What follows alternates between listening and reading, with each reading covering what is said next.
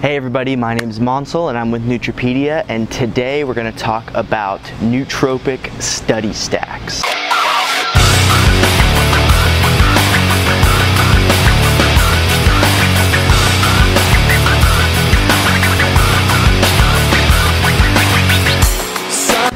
So guys, whether or not you are in school, in university, or just trying to learn a new skill or a new concept, nootropic study stacks can be really helpful. But first I want to give you 3 specific tips that are going to get the foundations out of the way beforehand so that we can move into some specifics at the end of this video about what you can take to improve your mental performance. So guys, before we even get started, 3 specific things. Number 1, each brain is unique. Everybody is different, and I'm going to give you some of my favorite recommendations at the end of this video, but they may not work for you, and you have to be aware of that because my recipe, my specific plan isn't going to necessarily be the one that you have. So take everything with a grain of salt. Number 2, nootropics are not supposed to replace your normal habits. So just because something like modafinil might be able to help you pull an all-nighter, it doesn't mean that that's a good idea. A lot of times when we pull all-nighters and we cram a lot of studying, it actually hurts our performance later on during exams, etc. Finally, number 3 is start with the foundations. If you're going to be using nootropics, something as simple as fish oil like DHA and EPA, or even creatine monohydrate can be really effective foundations that you can build upon in order to have better test results and study more effectively. So guys, when we take nootropics for studying, we're usually looking for 2 specific things.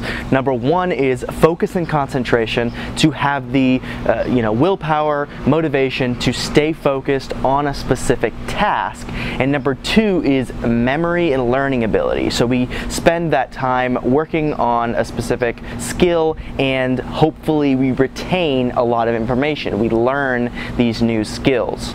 So guys, for the focus and concentration component, my simple suggestion would be something like caffeine plus L-theanine. Now, I use this effectively myself, but the reason I bring it up as a simple solution is it's a really great way for beginners to get started with nootropics. The combination of caffeine plus L-theanine has been very well studied, and if you use a 1:2 ratio of caffeine and L-theanine, it is proven to reduce many of the side effects like increased heart rate and blood pressure, while improving the attentiveness and focus and concentration. So this is a great, simple beginner's tool for studying more effectively. Now, for people who want to get a little bit more advanced with focus and concentration, it is possible to take something like modafinil or armodafinil. Now, I want to make some clear distinctions here. I don't promote using modafinil, but in very specific situations for studying, it can be effective.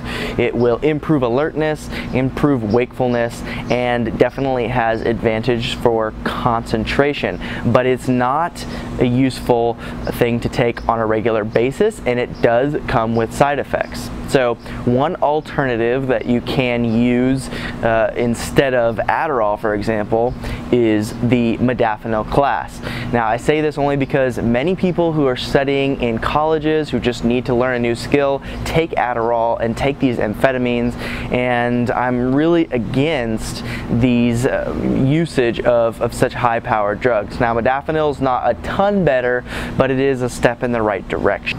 So guys, if you're looking for improved memory formation and learning ability, a really good simple place to start is a combination of piracetam and choline.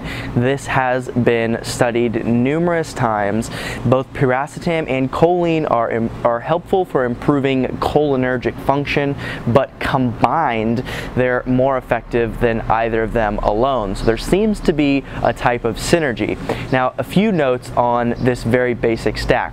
One is, not everybody finds the choline helpful. In fact, some people have an excess amount of choline and they don't actually need to take any choline supplements.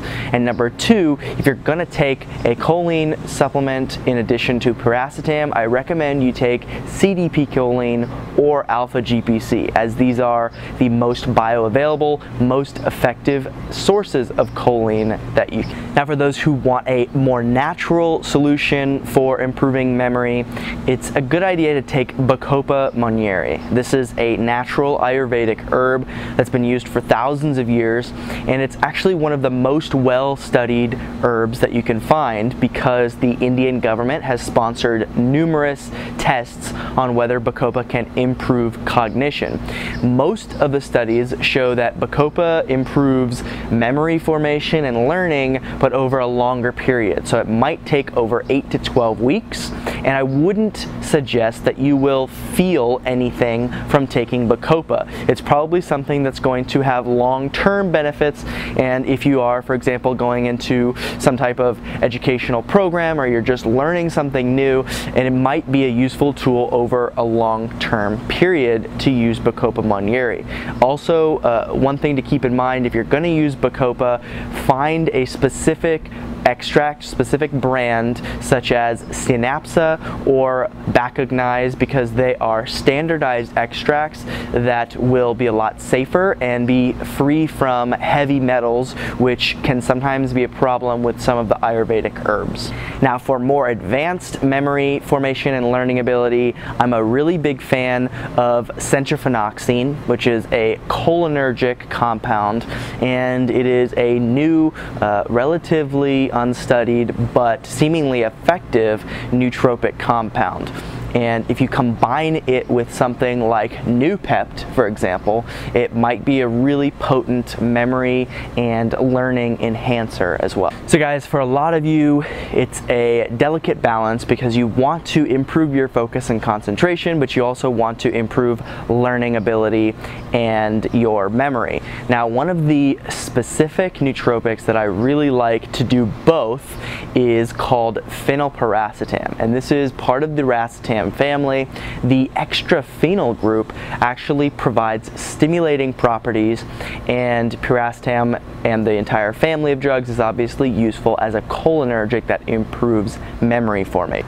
Now guys, phenylpiracetam is not something that you can take every day because it does build a tolerance quicker than caffeine even. So it's something to use very specifically and sparingly, but for me it is one of the most effective tools for both focus and concentration and creativity.